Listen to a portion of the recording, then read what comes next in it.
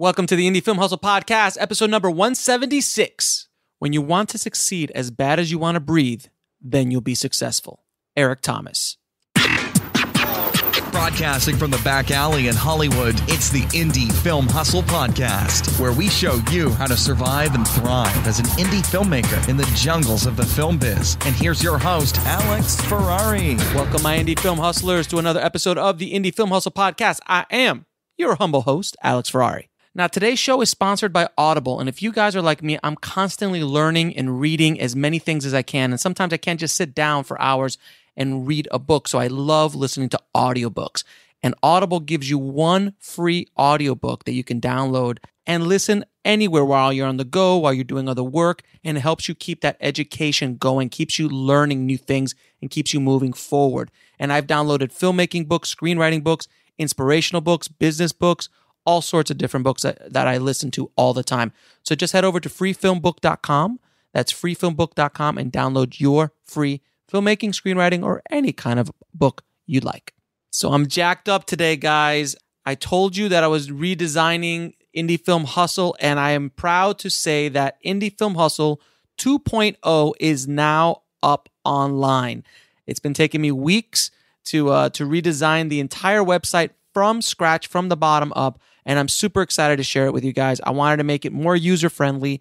I wanted to organize all this insane content. I just realized I have over 450 articles, podcasts, and blog posts on the site, and there was just so much information that a lot of it got lost in the old design. So hopefully in this new design, you guys will have access to be able to get the information you need that I have on there, and as I continue to put more content on there, become a resource for you guys. And also there's easy links to courses, to books, to instructional videos, as well as highlights of each individual category, which I've broken up into 6 categories, which is screenwriting, directing, film production, post-production, and marketing and distribution. And it's really clear, really clean. I would love for you guys to check it out. Just go to indiefilmhustle.com. Let me know what you think. Message me, email me. Again, the email's at ifhsubmissions@gmail.com. And let me know what you think. If you guys find any problems anywhere on the site, anything's dead or dead links, I am going to be going through a site audit soon, which is meaning that I'm going to go through all my content, re-up all my content, get rid of old content that's not relevant anymore, and just doing all sorts of stuff. I'm trying to make the Indie Film Hustle experience for you guys as amazing as possible. And I want to give you an update on Meg. First of all, I had the LA premiere at the Chinese Theater. We have video coming out soon of it. And it was so exciting and surreal to be showing my little film, this little film that Jill and I did last year. And we're playing it at the Chinese Theater, the world famous Chinese Theater. It was pretty amazing and very humbling. And we had a great crowd. Everyone really loved it. We had a wonderful Q&A, which we'll be posting up on YouTube soon. And the sales of Meg have been coming in, and they've been doing well. I've got some big news. I can't tell you yet because contracts haven't been signed, but there has been a big, wonderful development with Meg. And I think you guys are going to be super excited, and I can't wait to share the information with you. But I can't say anything just yet because some contracts have to be signed first. But stay tuned for that. And then as the months go on, I will let you guys know what our numbers are in regards to sales. And I'll give you some generalized numbers and what platforms are doing better for us. But and I haven't forgotten about you guys internationally. I know you guys have been hounding me to get access to This Is Meg. We've already submitted to Vimeo Pro.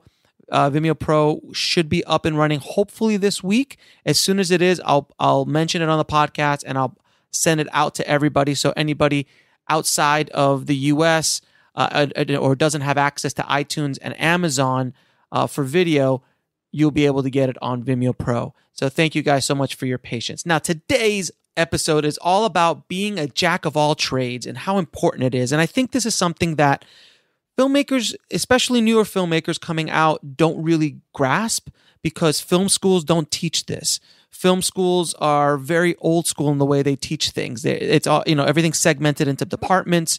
And in the bigger system, in the bigger studio system, that makes a lot of sense. and I've worked on big projects, and you need to have that kind of organization with head of departments and working with different crews. You have to have that. The bigger the movie, the more you have to do that. But for the indie filmmaker, the micro budget filmmaker, the filmmaker that's just coming up, the ones that are making their own films from scratch with $5,000, $20,000, $50,000, and can't afford to have all of those crews, you have to have a skill set. You have to have a bunch of tools in your toolbox. Now, I've amassed a bunch of tools that I have in my toolbox that I pulled out when I made This Is Meg. Without those tools, without that knowledge and experience, I would have not been able to make This Is Meg on such a small, humble budget, of course, under $24 million. But, without those tools, I wouldn't have been able to do it. So I wanted to impress upon you guys and talk a little bit about skills that every filmmaker should have some knowledge about. Now, I'm not saying that we all have to be Robert Rodriguez, that go out and make and do everything themselves. He runs the Steadicam, he composes the music, he sound designs, he does all of it. I'm not saying you have to do that, but having knowledge in every aspect of the business and other aspects of things that you might not associate with needing to know right away as a filmmaker, because the more knowledge you have, the more dangerous you are as a filmmaker. And that's a good place to be. You know how wonderful it is for me to wake up in the morning and go, you know what?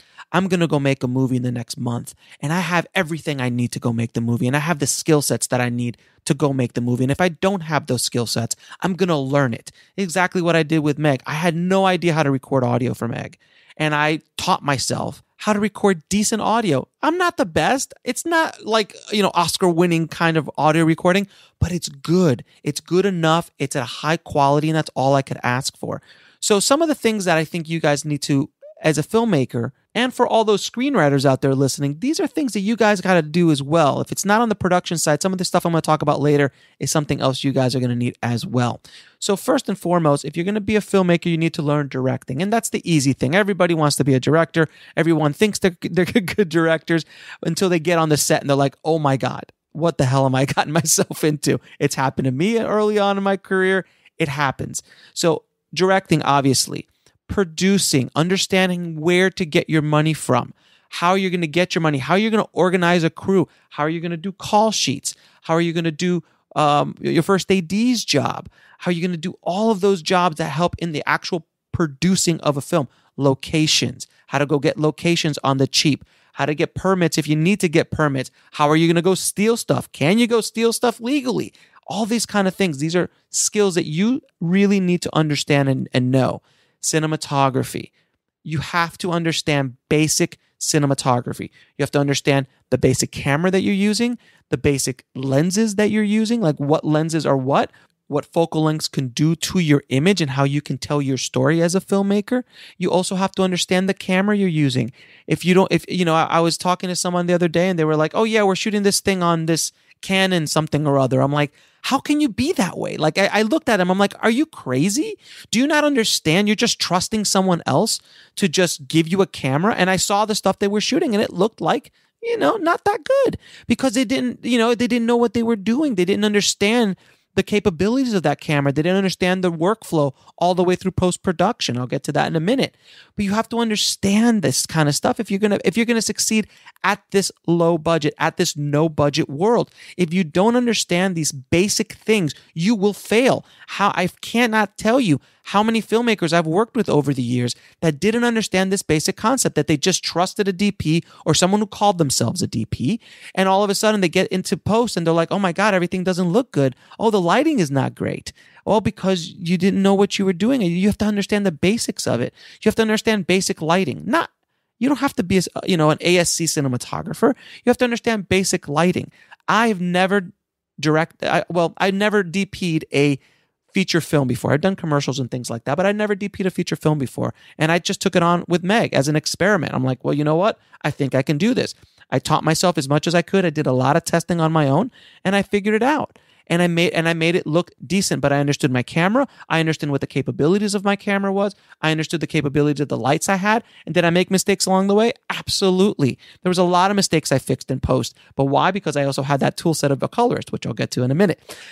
These are certain basic things that you need to learn. Another thing you need to understand is production design, just basic production design. We'll be right back after a word from our sponsor. And now back to the show. And I know production design is a very big word, and you know what? It is on bigger movies. But when you're doing a low budget movie, you've got to be able to understand production design. James Cameron was production designing Titanic with his production designer. He was the one telling them what to do. James Cameron is one of those filmmakers who knows more about the other person's job than they do, because that's how intense of a filmmaker it is. And you can tell in the work that he puts out. When we did Broken, I never production designed a thing in my life, but we walked into a hospital that had floors, and I'm not exaggerating, floors of old just equipment and gnarly looking stuff. And my producer and I just sat down and grabbed a bunch of stuff and production designed the entire movie ourselves. And when we needed furniture to fill up an apartment, what did we do? We went to Rent-A-Center. I cover that entire odyssey on episode 102. Of the podcast, and I talk about how we just basically rented all of our furniture and had them deliver it, install it for us, and also pick it up a day later, and we didn't have to even worry about it. So these are little things you have to understand. So when you're talking to a production designer, you know these little tips. You know how they can do things on the cheap maybe. And when we made up a guacamole gun, which shoots blood out so you can get a really realistic blood hit. We built that ourselves. Why? Because we taught ourselves how to do that. These are things you need to understand. Now, another big thing that all filmmakers need to understand is screenwriting, writing a story, being able to construct a story structure. These are basic things that all filmmakers need to understand. If you're a director and you don't understand story structure and you're just relying on a writer to give you a script and you're just going to shoot it, you're not going to do well. And God knows Hollywood is full of those, aren't they? People who don't understand the basic concepts of story. And I understand that it could be a little intimidating, like, oh my God, Alex, you want me to be a screenwriter as well as a director? Look, do what I did. I took Meg and we did a scriptment for it. That's what the Duplass brothers did. That's what Joe Swanberg did. That's what Lynn Shelton does. All of these guys just grab a really big scriptment, which is basically an outline of the entire movie, and then just have actors improv their lines. And it works great. It depends on the kind of movie you're making, but it's a way of doing it. Don't let any of these things stop you. Just keep going. Pick up the knowledge you need to and go. The next thing, huge thing that all filmmakers need to understand is post-production. In today's world, post-production is so crucial to all of your films. You are all going to go, you're all going to visit me. You're all going to go through me at one point or another, understanding editing, understanding color grading, understanding post-production supervision, understanding online editorial, your deliverables, understanding what editing system you're going to be using, understanding post-production workflow. All this information is out there. A lot of it's on the website, and you can definitely check it out. But understand a little bit of all of this. So if you're a filmmaker, which I've worked with many, who is a producer, and they walk into a post suite and they're like, oh, I just shot a $200,000 movie. Well, how much money do you have for post? Oh, we've got $5,000. I'm like, are you mad? Like, why would you do that? You have a $200,000 movie and you're basically just cheaping out on post. Your movie's going to come out horrible. It's not going to do well. So you have to understand all of that going forward. Another huge aspect of the film business that I guarantee you 99% of filmmakers don't understand is distribution. Understanding how you're going to get your film out into the world, how are you going to make money with your film, understanding revenue streams, understanding how to either self-distribute your film or work with a traditional distributor. And there is times to do both. The smaller the film, the less risks you're taking, you can self-distribute. If you have a bigger film, you're going to have to probably go to a traditional distributor unless you're able to do the next skill that you have to understand: audience building, crowdfunding, and crowdsourcing. You have to understand audience building. You have to understand how to get an audience, how to market to an audience, how to get them to be excited about your project. These are crucial skills. Crowdfunding, if you want to start crowdfunding your movies, that's also a form of audience building. Crowdsourcing, which is another form of audience building. I go into so much detail about all of these things I'm talking about on the website and past podcasts and sections of the website. So you really have no excuse. There's so much information that you can go through Indie Film Hustle and find out all of these. Just type in the search bar exactly what I'm talking about, and there's probably an article or a podcast discussing this. Educate yourselves even at the basic level so you understand it, and if you want to go into it more, you should definitely go into it more, explore it more, and put more tools in your toolbox.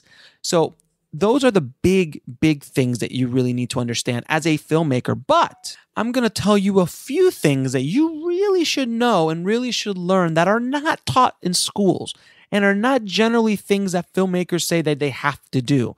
Now, everything I'm going to talk about going forward, you could hire people to do it, and that's fine. But when you got no money, you gotta do it yourself. And I've worked with other people trying to do these things that I'm going to talk about, and it never works out for me because I know I guess a little too much about those sections. So I want things certain ways and they can't do it. So I just end up just doing it myself. Now, a few things you need to learn. Web design. Oh, I know. Web design. Alex, I'm not a web designer. Why should I know about web design? Because every single movie you put out, you need to create a website. Every production company you create, you need to create a website. Your personal page, you need to create a website. All of these things have to create a website. Now, it doesn't have to be hard. You can use Squarespace. I don't get paid by Squarespace. I'm not affiliated with them at all. But you go to Squarespace and build a website up in 5 minutes, a nice looking basic website. If you want to take your site up to another level, then just I'll put a link in the description for how to build a site like Indie Film Hustle. Not nearly as complex or anything, but the tools I use WordPress, I use WordPress Beaver Builder, and I host with Bluehost. And those three things, combine those things, you have drag and drop design. It's super easy, super simple. And if you have basic graphic design skills, you should be able to do it without a problem. And even if you don't, there's services out there that can help you. Another skill, branding, understanding branding. You could pick up simple books on just understanding branding. Gary Vaynerchuk has a ton of them. One's called Crush It. You should definitely read that book. It's amazing. I'll put a link in the description. Branding, understanding how to sell and yourself, your movie, your company, so important if you want to succeed as an independent filmmaker in the world today and moving forward. Also, social media marketing. Understand the power of social media, how to build a social media following, how to build a Twitter following, how to build Facebook, how to build YouTube, how to build Instagram, how to understand those platforms. These are things you have to learn. And I said before, graphic design, basic graphic design skills, understanding Photoshop, understanding how to be able to put all things together in Photoshop. Again, basic stuff. I'm not talking about you have to become a Photoshop expert. Hell, I'm not a Photoshop expert, but I know enough about Photoshop to get the job done. And if they ask me to do something a little bit more enhanced, I'm like, sorry, I'm out. So that's not a skill set that I have but I know enough of that skill to do what I need to do and move forward. So as far as web design, helping with web design, graphic design for posters, graphic design for social media posts, and so on. That's what I have. That's what I use Photoshop for. You really have to also understand marketing and PR, understanding what it could be done for you, where to spend money, where not to spend money. Is traditional media even make sense anymore to like spend money on a full page ad in Variety or something like that to promote your movie, or is that money better spent on Facebook ads? Things like that. You really have to understand these things. Now, I know I've thrown a lot at you guys, and there's probably a bunch of stuff that I have not even covered, but these are basic sets of things that you have to understand and have to understand basic knowledge of to move forward as a filmmaker. I know it's immense, but you know what? That's what this is. That's what this business is. If you are trying to come up from the street, where I am, just coming up, and just starting and building your career, that long play career that I've told you about, not the 1-year plan, but the 10-year plan. This will take time, but I'm not saying you have to learn all of these today. Take the next year and take a month, and every month learn a new skill set.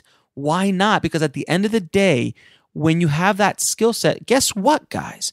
When you understand web design and things are not going that well in filmmaking, you can maybe get a little side job doing web design or graphic design or branding or PR or do other sorts of things, because the more skills you have in that box, the more things you can fall back on as you're moving forward in your filmmaking, on your filmmaking path. That's what I did. I learned editing. We'll be right back after a word from our sponsor. And now back to the show. Editing was my skill. That's where I learned, that's what I made my living on for the first part of majority of my career was editing. Then I jumped into color grading. Then I jumped into post-production supervision because it was just an extension of editing and editorial and creative editing. And I was like, kept growing and growing and growing my skill set to the point now where I don't edit often now for pay. I don't do it often. I rather do color grading. But I have that as a backup. And I could always, people hire me and try to hire me all the time to do creative editorial. And I say, no, I really rather not, because I have more fun and it's faster for me to do color grading or online editorial or post-production supervision or some other areas that I like to do. So the more tools you have in your box, the more successful you're going to be, not only as a filmmaker, but in life. I have a lot of tools in my toolbox. And if I wanted to, I can go off and do other things if I wanted to, because of all the skills I've gathered over the years. And that's what it's all about. It's about what life's about, guys. And I don't want to be all hunky-dory and, kumbaya, but life's about building that toolbox, making it full of knowledge and skills and experience that you can continue taking with you on your path, on your filmmaking path or on your life path. And that's so, so important. Now, again, a lot of things that I've talked about is scary to jump into right away. Specifically, like for me, cinematography. I jumped into cinematography on Meg, and I probably will do the same thing on my next feature. Now, I understand I'm not at a level of cinematography as my friend Suki, who's an ASC DP. He has been training for 30 years as a cinematographer and knows all things cinematography. I don't. I know just enough to get me where I need to go. And I have knowledge in color grading that helped me with that.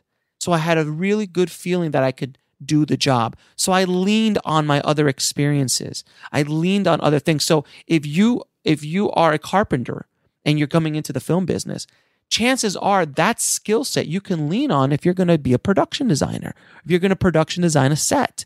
So you feel really comfortable. Like, well, you know what? I've built houses, I've built tables, I've built other props, other furniture before. Why can't I do props? So you can lean on that experience. And that's what I'm trying to have you do, is build that toolbox full of tools that you can use not only in filmmaking, but in life. And that is something that a lot of people don't understand and people don't get. That, oh, I'm just going to learn that. Why am I going to learn that? I could just hire someone to do that. But if you know it, you become dangerous. You become someone not to be trifled with. No one's going to take advantage of you. And in this business, I hate to break it to you guys, but not everyone is really that scrupulous sometimes. And I'm not trying to paint that everybody in the film business is out to get you. They're not. But like in any place, in any business, in any industry in the world, they're good and they're bad. So the more knowledge you have, the more defense you have against people who are trying to take advantage of you in any aspect of the business, specifically distribution, because that's one place that a lot of filmmakers, like I said, 99.9% filmmakers don't understand distribution. And I just want you guys to understand something, that a lot of the skills I'm talking about right now, I've learned over the last 2 years. I didn't understand social media before I opened up Indie Film Hustle. I just had a Facebook, my own personal Facebook. That was it. I had no understanding about Facebook. I had no understanding about Twitter. I had no understanding about distribution. I never knew anything about distribution. But from working on Indie Film Hustle, doing all that content, interviewing masters and professionals in every aspect of the film business, I've picked up skills along the way and resources along the way that have made me a much more dangerous filmmaker and a much more capable filmmaker. I couldn't have done this as Meg 2 years ago before I opened up Indie Film Hustle. I needed Indie Film Hustle to learn all the skills that I did not know in order to make it. And that's the same thing moving forward. There's so many things else I'm going to be learning moving forward. The more books that I'm going to read, more courses that I'm going to take. I take courses all the time. I'm reading all the time. That's why I always listen to audiobooks wherever I go. I always have an audiobook playing. Sometimes I'm learning about things that have nothing to do with the film business because I want to experience other aspects of life. And I bring those experiences into my filmmaking. As George Lucas said, if you want to be a filmmaker, the first thing you have to do is live. Go out there and live. Get those experiences, bring them back into your filmmaking, into your writing, and so on. So I hope this episode was helpful to you guys. I wanted to kind of put together this and just put a little bit of a spotlight on the need of being a jack of all trades. And like they say, oh, you're a jack of all trades, master of none. You know what? I might not be a master of all my tools that are in my toolbox, but I know enough to get by. And I know enough about those aspects to move me forward in my journey in life and as a filmmaker. If you want to check out the show notes, they are at indiefilmhustle.com/176. And I just want to make sure you guys know that This Is Meg is available not only on iTunes, but also on Amazon for rental or purchase. So please head out. And if you guys have seen the movie, please leave me a good review on either Amazon or iTunes. It really helps us with the rankings and getting up higher and getting more people to see the movie. So really, man, thank you so much for all the support, guys. And head over to indiefilmhustle.com. I want you guys to see all the hard work I've been doing the last few weeks. And see what you think. And I'm excited to keep bringing you guys more amazing content and helping you guys on your journey. So, and as always, keep that hustle going, keep that dream alive, and I'll talk to you soon. Thanks for listening to the Indie Film Hustle podcast at indiefilmhustle.com. That's INDIEFILMHUSTLE.com.